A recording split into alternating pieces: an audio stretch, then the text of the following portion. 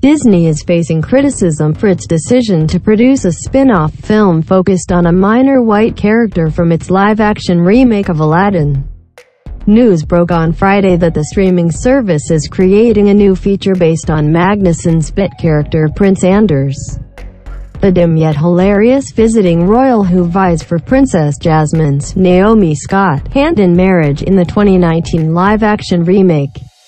But many people on Twitter were not happy about it due to some other Aladdin news that came out just 3 days prior.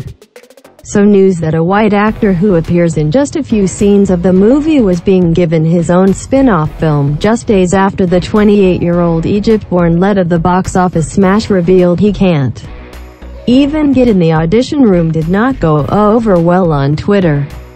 Mena Massoud, who played Aladdin in this year's live-action remake, made news this week after he opened up about struggling to land auditions, even after starring in a film that grossed over $1 billion.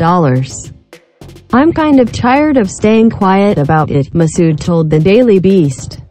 "I want people to know that it's not always dandelions and roses when you're doing something like Aladdin.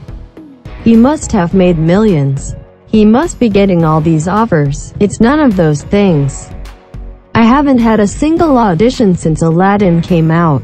The admission sparked conversations about the struggles actors of color face in Hollywood. When asked about Massoud's admission during a press interview, Will Smith, who played Genie in Aladdin, responded, "The thing about this business that is not unlike life, it's hard by design. It's like the universe, God, whatever you believe designed it to be hard, right? So, if you're having a hard time, it's because you're supposed to." Disney was not immediately available for comment.